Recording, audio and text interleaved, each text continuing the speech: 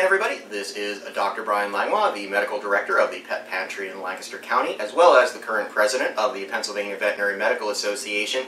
And some of you may have seen over the last couple of days that the FDA has all of a sudden put out, not necessarily a warning, but at least an alert and some notifications for the first time potentially correlating certain types of dog foods with a condition called dilated cardiomyopathy in dogs. And I know there's probably going to be a lot of maybe panic associated with that. There could be a little bit of an alarm with pet owners. Are they feeding the right diet? Is the diet going to be harmful to my dog? There's a lot of questions, and a lot of questions we still don't really know the answers to, but I am going to try to break everything down for you guys so this way at least you have the best information going forward so that you can go to your veterinarian and talk about if your dog does in fact need to potentially have a diet change.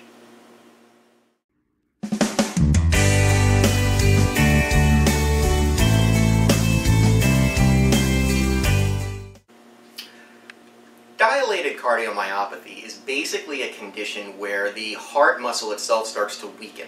And one of the reasons for that can be a lack of a certain type of amino acid called taurine. And we did notice this as being a problem in cats years ago until they realized that cats could not produce their own taurine without having it supplemented in their diet. So as soon as the taurine was replenished in their diets, we stopped really seeing this kind of condition in cats.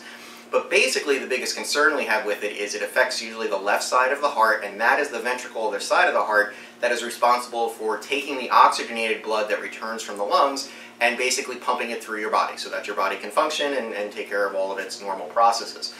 When this muscle starts to weaken, what happens is the chamber itself there, that left ventricle, starts to dilate a little bit, and the blood cannot be pushed through those chambers of the heart as easily. It does not get to the rest of the body as easy, and there is a little bit of a fluid backup that then happens sometimes, which leads to, commonly called fluid on the lungs or pulmonary edema, and it can be a life-threatening condition for your dog. Normally, we do see earlier signs of that as far as being, maybe some coughing, being a little more lethargic, tiring more easily, not being as interested in doing things, as well as maybe their appetite being a little off. Those are some of the things that we look for that might be the sign of a heart condition. Not necessarily dilated cardiomyopathy, but potentially something going on with the heart.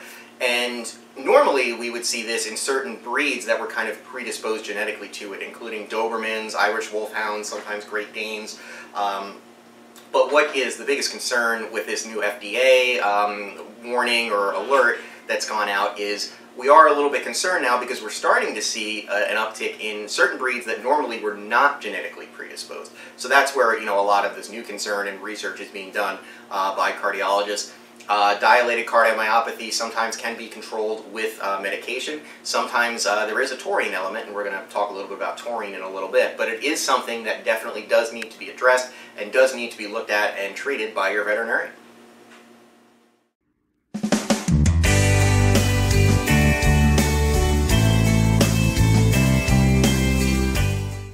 So, as I previously mentioned, there is a genetic component potentially to dilated cardiomyopathy, but one other thing that we do know is a true causation of dilated cardiomyopathy is a lack of taurine or a low taurine level. And taurine is a basic amino acid. It is very important in heart function. And years ago, back in the 80s and before that, it was noticed that a lot of cats were developing this dilated cardiomyopathy and nobody could really figure out why. And then it was finally discovered that basically the diets, commercial diets, the canned diets, the kibbles, things like that, were deficient in the amino acid taurine because cats cannot produce that taurine themselves. So it had to be supplemented in their diets. And as soon as we realized that that was the issue, we started supplementing properly with taurine, and really we saw very, very few cases after that of dilated cardiomyopathy that was directly related to taurine.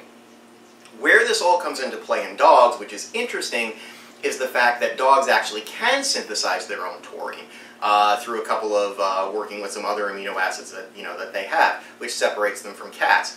And the bigger concern now that's kind of shown up is, well, is there a decreased amount of taurine in some of these foods that the FDA is looking at, or does it specifically have to do with the fact that the foods that are mentioned, or some of these grain-free or exotic type or boutique type pet foods, are they not balanced 100% correctly? Are the ingredients not 100% right?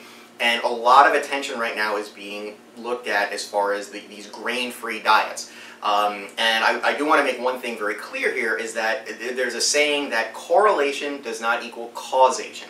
So what they found right now is the fact that there is a correlation between some of these dogs that are not genetically predisposed to developing dilated cardiomyopathy being on these grain-free type diets. So this is where the research currently is. There's nothing out there, no study definitively that says this particular diet or this type of grain-free food is a causation of dilated cardiomyopathy.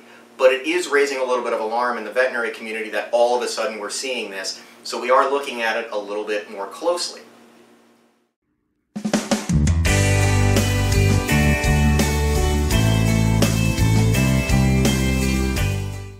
So how does exactly this grain-free thing, or the grain-free diets and stuff, how is that even being correlated to, or why are we looking at that specifically?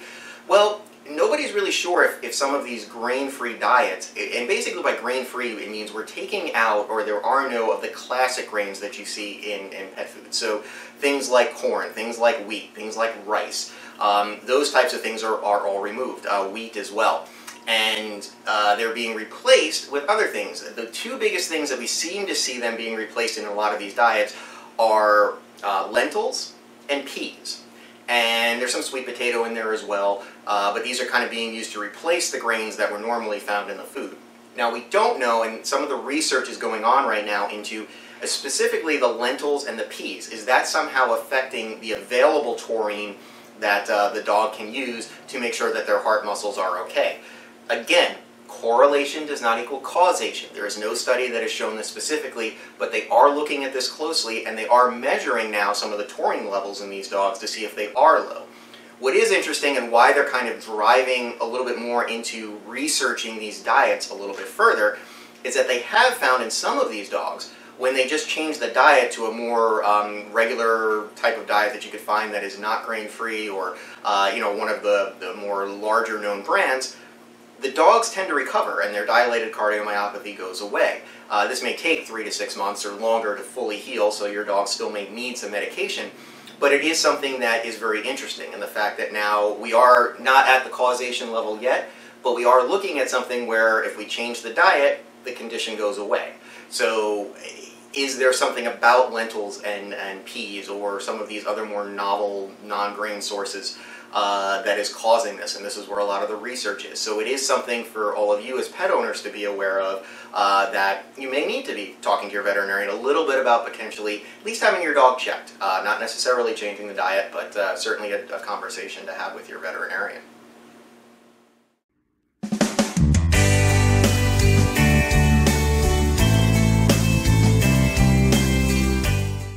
So at the end of the day, basically, what does this all mean? It means that you've just got to be aware of what's going on. If you do notice any of those signs of potential cardiomyopathy in your dog, certainly have them checked by your veterinarian. Your veterinarian certainly can also look up some more data that's being researched by the FDA, along with some people that are doing some studies on this, some veterinary cardiologists. They can take samples that can become part of this study, and you just want to be aware of all of these things. Again, we're not saying that these diets 100% cause this problem, but there is a stronger correlation that is showing up now in some of these diets, especially the grain-free and the boutique diets, that may be leading to this condition, and that is where the research is right now. So really what we want everybody to be aware of, and for the health of your pets, is, if you do have any questions or concerns, certainly contact your veterinarian. If you are concerned about potential signs of cardiomyopathy in your dog, and they are being fed one of these diets that have been identified at least a little bit by the FDA, or any kind of grain-free, boutique, raw food diets, things like that, you certainly want to discuss that with your veterinarian. There is not necessarily anything wrong per se with any of these diets. The manufacturers are not intentionally trying to cause heart disease, or things like that in your dog, but it is something that needs to be researched, and in time we may see a change in the makeup of these diets, the ingredients, things of that nature. So you definitely want to be aware of that. If you do have any other questions about this important issue, be sure to talk to the only person that has the most up-to-date and accurate information, and that is your trusted local family veterinarian. They are going to have the best information for you. If you are interested in looking for one in PA, certainly contact us at pavma.org, and the Pennsylvania Veterinary Medical Association will be happy to point you in the right direction and provide a little bit more information for you as well.